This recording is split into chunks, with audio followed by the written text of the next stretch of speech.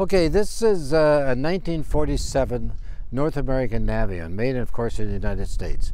It's one of the world's finest general aviation aircraft right now in use, but it was made for military purpose.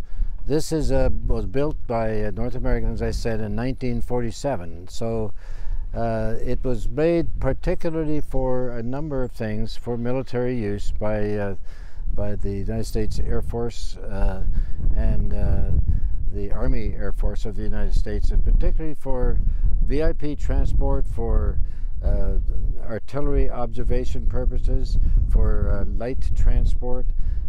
In fact, this aircraft, if you remember the Korean War and the time when the Chinese came across the Yalu in hordes and to press the Americans, General MacArthur landed on a carrier in one of these to direct a sea-to-shore amphibious operation to pincer the North Koreans, and that's what really won the war. So this aircraft has a pedigree and a legacy that is very favorable to its reason for design. It is a very, very sturdy aircraft. Its skin is like way different than you find aircraft today. It's a very, very sturdy aircraft, a military pattern all the way. It's a tricycle landing gear, so the wheels can be selected up and put in a protective line with the underwing line. This has coverings that automatically cover up the wheels to provide extra speed. I have a small engine on this aircraft, and compared to engines that are used now for the Navion, this was the engine that was designed for the aircraft. It's a Continental 185 horsepower, 205 horsepower for takeoff.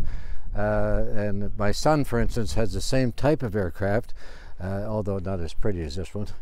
But his has a much stronger engine in it, but in the formation that I led overseas, this was ideal for leading information, and I was very, very happy with it. Coming around, you'll see it has special vents for air. This is a vent for air because it can get pretty hot inside. I had wing vents put in here on both sides, and of course the fuel. There's only two places you can refuel the aircraft. It's through the right wing and through the fuselage. It carries about 40 gallons here and another 20 gallons in the fuselage. And it's quite a maneuverable aircraft. I can pull upwards of 3.5 to 4 G in it, which is good. Not much negative. So in terms of aerobatics, not a great aircraft, but it's strong, and there's a utility use for this aircraft that will allow it to do basic aerobatics, but I don't use it for that, and because it sort of limits me in other ways of its use. When you look back here, I put strobe lights in it for traveling across Canada today. With strobe lights and what we call position lights here, with the strobe lights allows me to feel a sense of comfort from the fact that it sends out a very strong light and a pulse that other aircraft can see and people on the ground can see. It makes it much safer and prevents possible collision. It has big flaps, so it has a very slow speed capability to land on the short fields. I've landed it as short as just a little over 1,000 feet. And a runway like this, it gives you plenty of room. The fuselage is a beautiful design. You'll see this whole design here is very much like North American P-51 Mustang. So the tail is almost exactly the same look, the whole fuselage, the front, so it has that fighter look to it, which makes it really beautiful. And the amazing thing about its use that I use it for is in general aviation and information, is that it's extremely comfortable, and with the sort of bubble canopy on it, and I upgraded the canopy to take the struts that would split the side perspex into two. I now have a one-piece canopy on the side and can look around, so my visibility is really tremendous. It's absolutely wonderful. And what makes it nice for traveling is that it's like a Chesterfield. You sit in it, and I tell you, it is so comfortable. So I take my wife flying in it, or other passengers, and they're so happy just to sit back, and it's like they're being at home.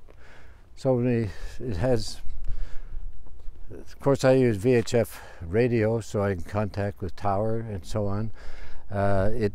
The military pattern comes with flares, so that you can use it for forward air controlling of artillery direction and this sort of thing. But I've had those taken out because it just slows the aircraft down.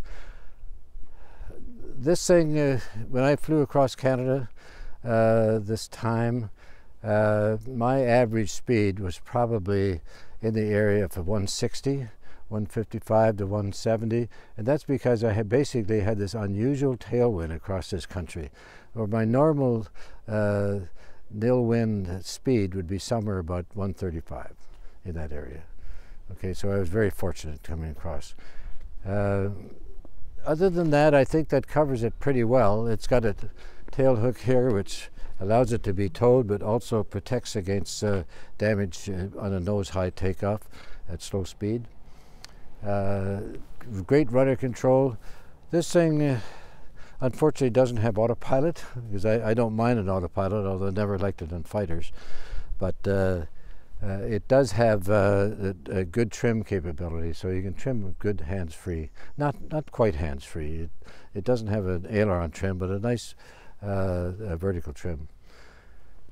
So that's pretty well sums up the aircraft. I'm very happy with it.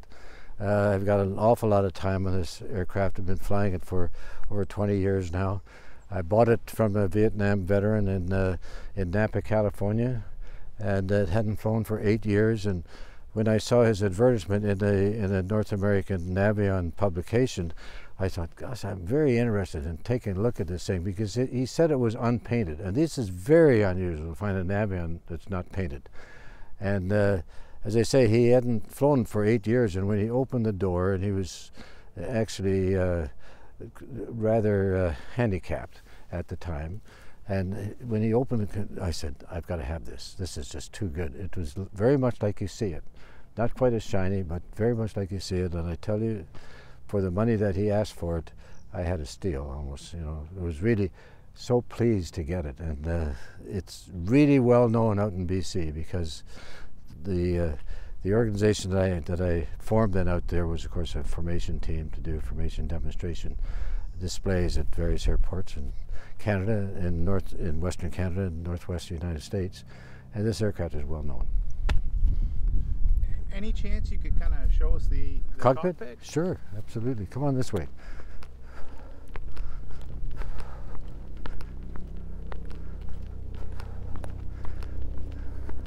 We cleaned out everything in it, so it should be relatively clean. This is now Kevin's responsibility. So if you want to climb up here, I suggest you put your left foot here. Make sure you hang on to here. But I had this put in because I fell off the wing one time, and so that is something you haul yourself up with. Put your hand on here, pull yourself up. We'll open the cockpit.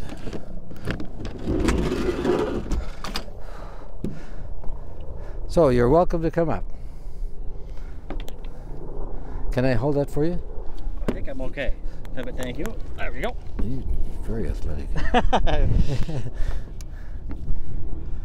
So this is it here. You see in the back seat, you can sit back there. It's lots of leg room. And when I came cross country, I had Freya sit there. This mount right here is basically for my GPS. I mount a GPS system, which is not there now, but it's all wired for it. And it's what we call steam gauge. So it doesn't have any whiz-bang instrumentation. It's not really ideal for instrument flight rules flying. But other than that, it's a great airplane.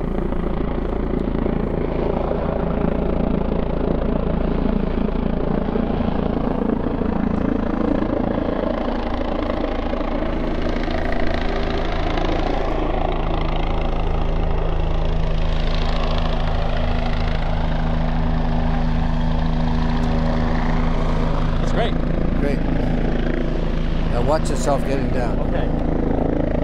That's it.